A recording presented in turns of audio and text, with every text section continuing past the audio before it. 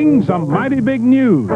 A field correspondent brings banner headlines in Cincinnati by doubling as managing editor. A Boston photographer captures Minnesota beating a tight deadline for the front page. A bold type in Baltimore reaches for a long section and resets his fine print. Dateline Cleveland, where the feature in this pullout is that nobody is stopping the presses. Extra, extra! This supplement includes a special edition for the funny pages. A Cub reporter answers a want ad and gets the job done on assignment. So hear all about it, y'all, on This Week in Baseball.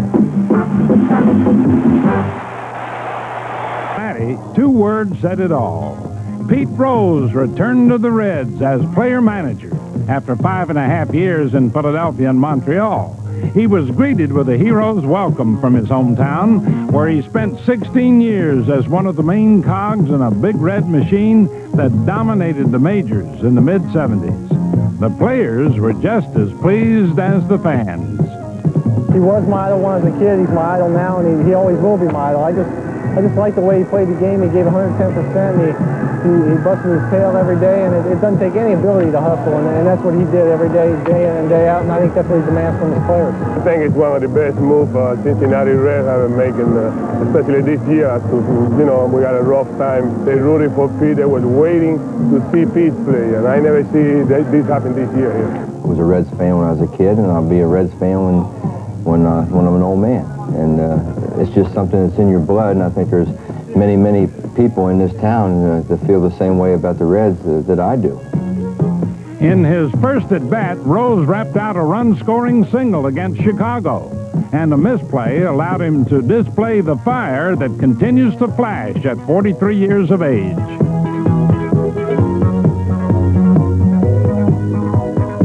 Pete won his first game as manager, and although the Cubs came back to win the next two, Rose still sizzled, going 8 for 15 in the series with 5 RBIs.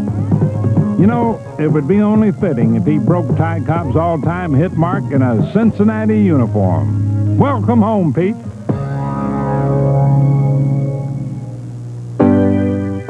The Houston Astros were all aglow after picking up 9 straight wins, including a 3-game sweep that left Pittsburgh hanging out to dry.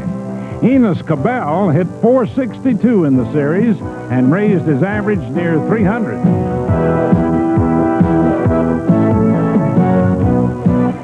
Rookie Jim Pankovich provided the difference in Game 1, stroking a 2-run single in the 10th inning for his first game winner.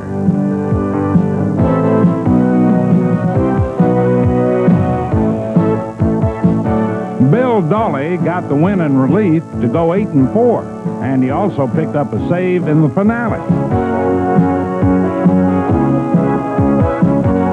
For the Pirates, Game 2 looked a lot like Game 1. Bill Doran had Houston humming right off the bat with a leadoff triple.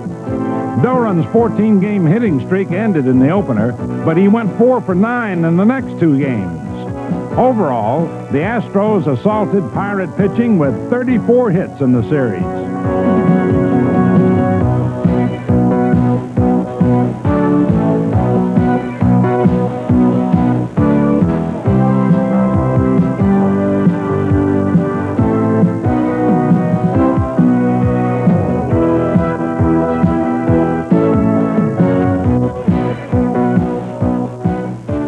Mike Lacoste locked up the win in Game 2 with 7 innings of shutout ball for a 7-3 mark. Houston happiness in Game 3 came courtesy of Joe Niekro, who won his 10th game in his last 12 decisions for a 12-9 mark. Phil Garner got the game winner with an 8th-inning home run, and the Astros rolled into 3rd place in the West. It took the Chicago Cubs to stop the Astros streak and set off on a 4-game run of their own. Steve Trout tossed a complete game to go 11-5. thanks in part to 3 double plays.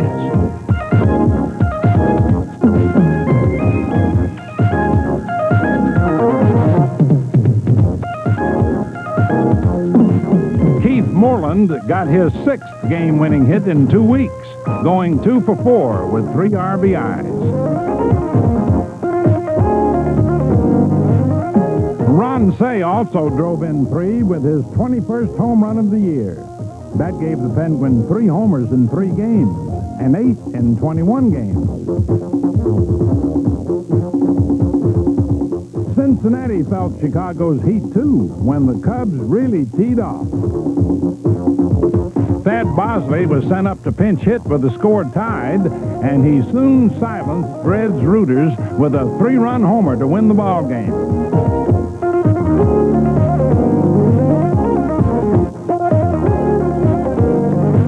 George Frazier fired 5 innings of shutout ball in relief to earn the victory for a 4-2 mark since joining the Cub club.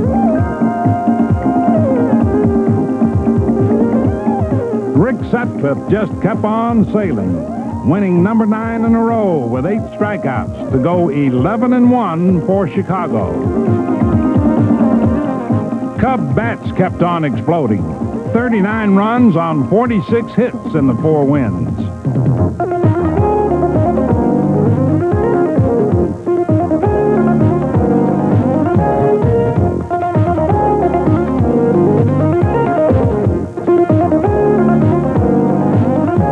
Yes, the Cubs appear to be pulling out in the East, and they might be difficult to catch. The Montreal Expos pulled out on a West Coast road trip and got their act in gear with a 6-game winning streak. Andre Dawson was dynamite with back-to-back game winners and home runs in 3 straight games. The Hawk hit better than .350 during the streak, including 5 runs scored and 5 batted in. Charlie Lee lasted 8 innings against San Francisco and improved his record to 15-8.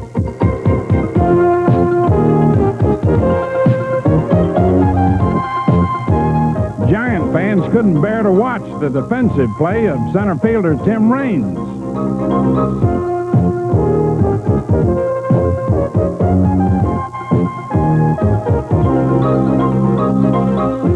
Hang in there, Rock. That-a-way, boy. Raines also shined at the plate, batting .444 during the streak, with 7 runs scored, 5 RBIs, and 8 stolen bases. Rookie Joe Hesketh won his first Major League game in his first start, shutting out San Diego through 7 1/3 innings and striking out 6, resulting in Montreal rising above 500 for the first time in more than a month. Now, let's open the notebook for this week in baseball's TWIB notes from around the National League. Philadelphia's trade for Al Oliver paid off in his first game when he lined a 2-run double for his new team that helped beat his old team, because the Phillies were in San Francisco when the trade was made, so Oliver just changed uniforms before he changed cities. Now it's time for this week's Volkswagen quiz, brought to you by the 1984 models. It's not a car, it's a Volkswagen. Atlanta's Dale Murphy was a double-dealing man in a win over St. Louis, going 5 for 5 with 3 doubles. That put Murphy among the National League leaders with 24 two-baggers and gave him a career total of 145. Now, for this week's quiz, can you name the player who holds the Major League record for career doubles? Stay tuned for a man whose numbers speak for themselves. Sox tried to foul up Minnesota, but things rolled right for the Twins. Frank Viola kept up his winning ways, improving his record to 14-10 with his 10th victory in his last 13 decisions.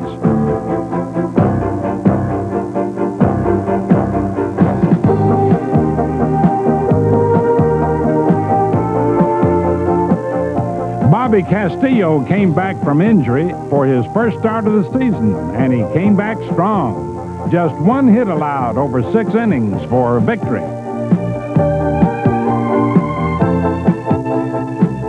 Rick Lysander locked up only his second save of the season in Game 1 of a doubleheader, but then returned to notch another in the nightcap. The Twins called all the right signals on defense, turning 9 double plays in the 5-game series.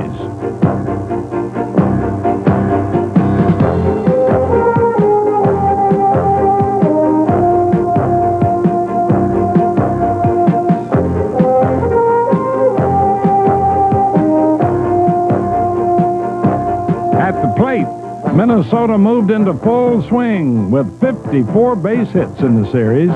Mickey Hatcher hit in every game, batting .524 against Boston with 6 RBIs, including a game winner. Gary Gaetti also hit in all 5 games to extend his hitting streak to 16.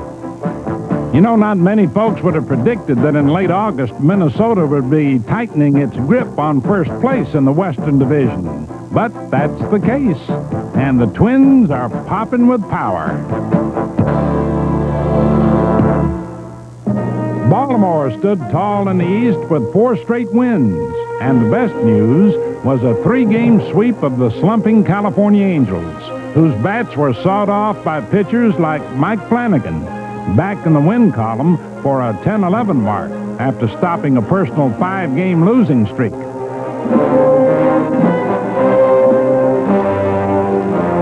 Mike Boddicker tossed a 4-hitter for his second straight shutout. Win number 5 in a row for Boddicker, who increased his record to 15-8. Also flying high were Baltimore bats. Eddie Murray unloaded on California with 5 for 10 hitting, and he's having yet another outstanding year. Among the league leaders with 22 homers, 89 RBIs, and a batting average above .310. Gary Renicky was right on, hitting .375 against the Angels with 2 homers and 6 RBIs.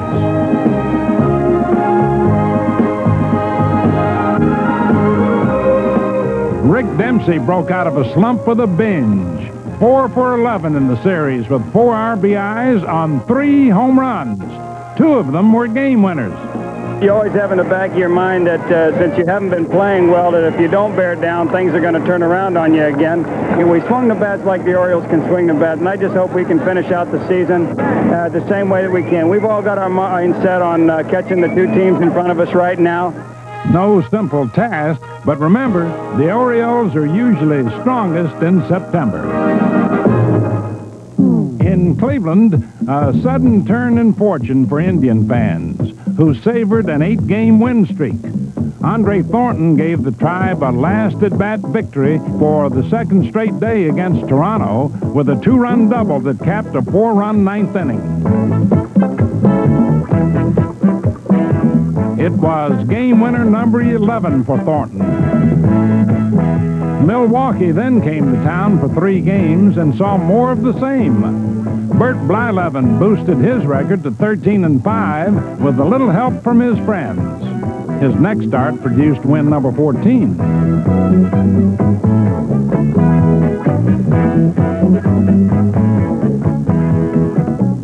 Ernie Camacho came on to collect the save, and later added his 17th as Cleveland continued on its victorious march. The Indians drew a dramatic design for victory in the next game when Mel Hall batted in the bottom of the 9th with the score tied and a man on first. There it is. It's going, and it is gone. And the Indians continue to play above the .500 level since the All-Star break. Now, let's review this week in baseball's TWIB notes from around the American League. Oakland's Carney Lansford was finally stopped after a 24-game hitting streak, which tied the Mets' Hubie Brooks for the major's longest this year. The 1981 league batting champ of Boston hit almost .350 during the streak to raise his average 20 points. New York Yankee rookie Joe Cowley had the right stuff against California, striking out 13 Angels in a complete game win for a record of 5-1. But a Boston rookie was even righter. Roger Clemens punched out 15 against Kansas City, most by a Red Soxer since Bill Monbouquet's 17 against Washington in 1961. Now, let's strike up the answer to this week's Volkswagen quiz. Tris Speaker holds the Major League record for career doubles with 793, all in the American League, most with Boston and Cleveland. Stan the Man Musial holds the National League record and ranks second all-time with 725 doubles in 22 seasons with the St. Louis Cardinals. Both Speaker and Musial are in baseball's Hall of Fame. But it's hard to toe the line and stay in step. So let's step out on some Major League missteps.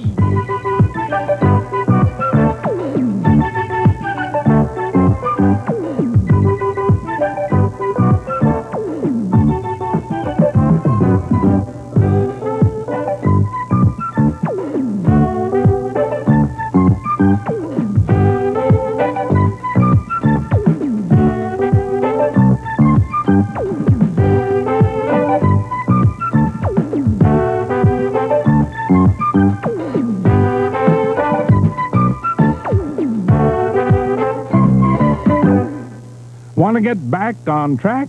Well, you got to catch the beat, get out of your seat, and put your best foot forward. High step it.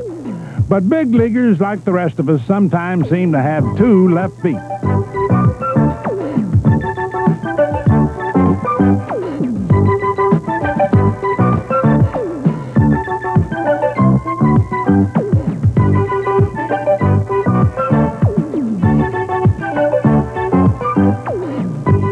Hey, man, take a load off your feet.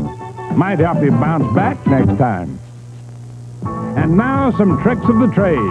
Ball-handling big leaguers with an innate trait to coordinate. Up first, New York Met Keith Hernandez.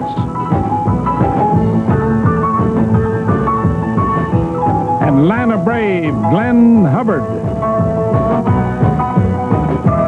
Baltimore's Cal Ripken. Los Angeles Dodger Greg Brock.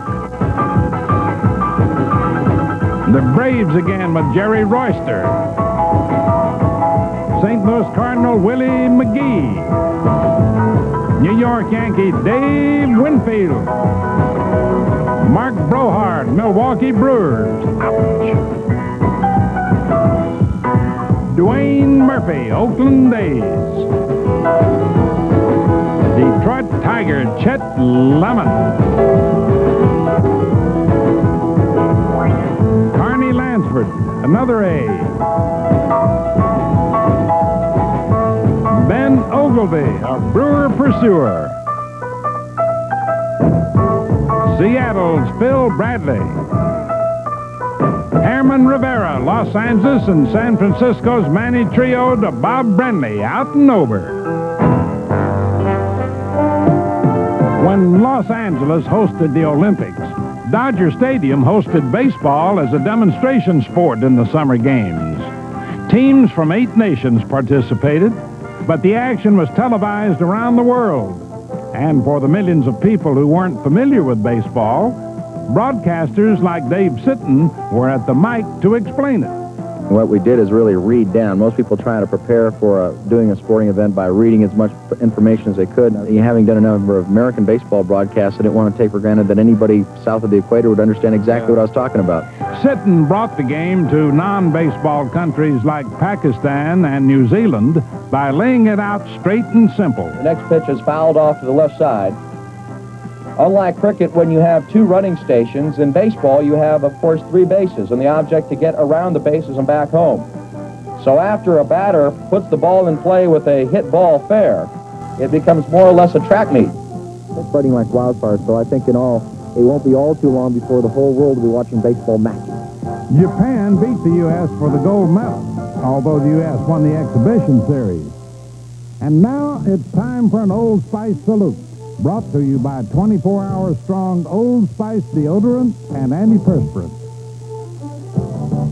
This week, Old Spice salutes Kirk Gibson of Detroit, whose 20th home run against Seattle was one of Gibson's 16 game-winning hits, a Tiger record. He's also stolen 24 bases, the first big leaguer this year to reach the 20 home run, 20 steal plateau. You just put me in there, let me get in the everyday grind, and I recognize pitches a lot better. I feel a lot better, and even though you're tired physically, as long as you're mentally strong, and you can still keep your game together. He also got 2 of Detroit's 20 hits against Oakland, the Tiger 20-year game high. Congratulations, Kirk.